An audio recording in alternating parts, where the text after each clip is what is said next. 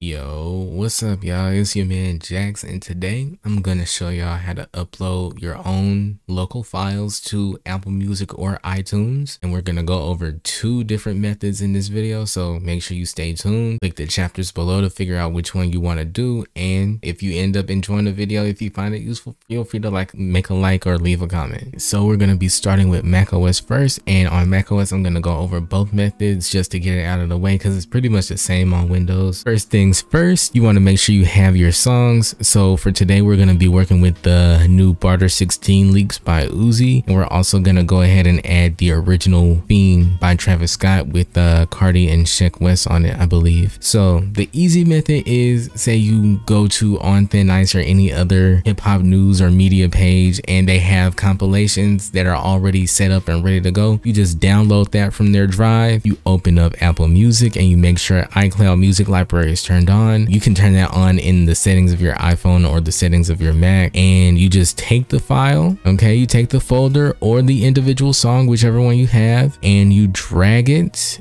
and drop it into Apple Music. So you take it, you drag it and drop it, and it'll pop up right here. Now, when it first pops up, it's only on your computer. You have to give it time to calculate all the songs and whatnot, whatever it does in the background, and then it'll get to syncing. So if you're working with a lot of songs, you can just drag them and drop them, drag them and drop them, drag them and drop them. You just drag it and drop it. So we're just working with this one album right now. So we dragged it and dropped it. You see, make sure all 10 songs are here. You know, cover art, artist. Sometimes the genre will be wrong, or sometimes the year won't be there, so it's always good to double check. And what I like to do is go into get info, and you see how it says mixed. Album is a compilation of songs by various artists. You want to make sure that that's checked, because when it says mixed like that, sometimes it'll pop up as like 2 or 3 different versions of the same album. And once it syncs on your phone, obviously it'll be, you know, all one cohesive project. But just, I don't like clutter. I don't want there to be like 17 different versions of the same thing. Some of them have 5 tracks, the other have 25, you know? So I just make sure that that's clicked, and that way if it's like Uzi and somebody else,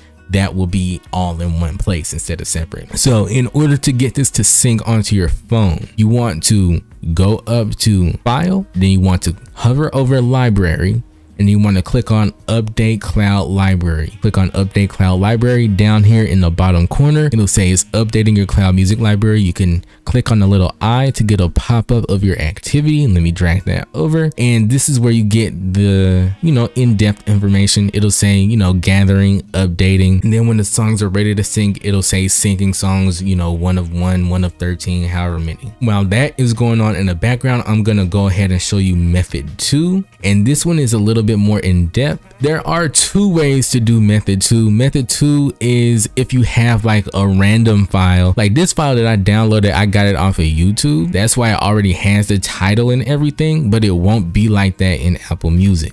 So you need an app like the Tagger or MP3 Tag. The Tagger is completely free, but you're not able to tag like if it's explicit or clean, like the advisory tags and things of that nature. MP3 Tag has a free trial, but it is paid, but you are able to edit the advisory. So if you want that explicit tag, you'll be able to add that in MP3 Tag. And the file format does have to be a .m4a file, otherwise the tag won't show up at all in Apple Music. If you don't care about the tag, you can just take any MP3 and upload it in there. Anyway, you have your file. Say you downloaded this off of YouTube instead of getting it from a different source. You want to open your app of choice, in this case the Tagger. You want to navigate to your desktop or wherever you save the file. Is usually going to be in downloads, but I put it on my desktop. So here we have Travis Scott, and you see this section on the right.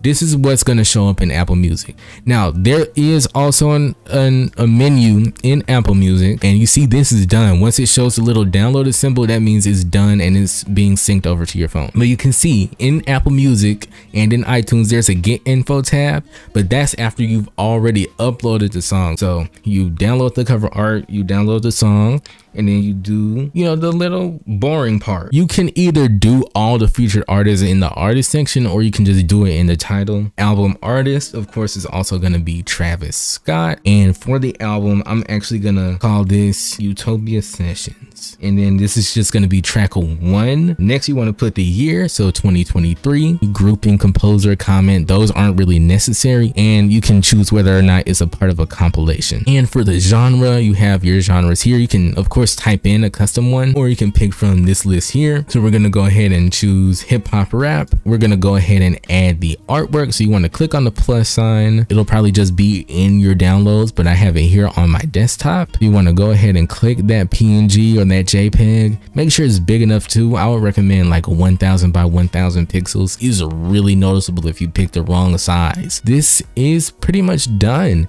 You can click here to preview how it's gonna look. You can click on the eyeball here in the top right corner and you can see how it'll look. It saves automatically, and you can just close that and you can see that it's updated the actual file with the cover art and everything. And if you go back into Apple Music and drag and drop the song now, boom, Travis Scott Sessions, it comes up as the album. And if you click into it, it comes up as Fiend featuring Playboi Carti and Sheck West as track number 1.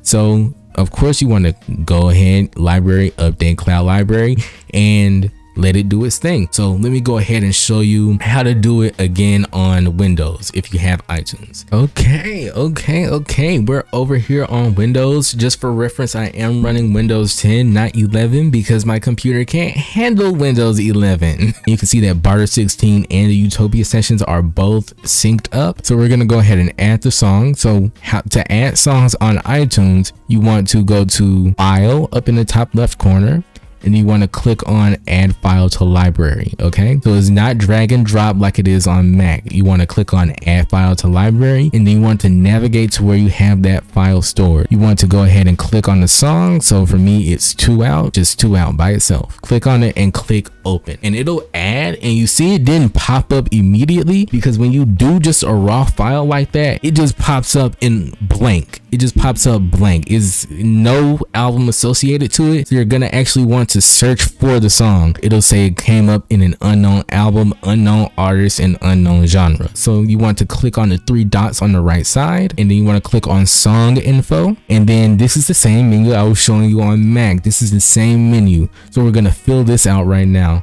And then for the artwork, so when you go to add artwork, you want to go ahead and drag and drop the artwork on there, and then you want to click on OK, and it'll update and everything looks good. So I can actually go ahead and mark that as track number 5, and there you go. I'll record a screen recording on my phone for you just so you can see how everything looks in the actual Apple Music app. I just really wanted to knock this video out because I see a lot of people asking, like, how do you add local files to Apple Music? A lot of people don't know that you can do that. They think that that's only Spotify. Anyway, I'm gonna catch y'all in the next video. Peace.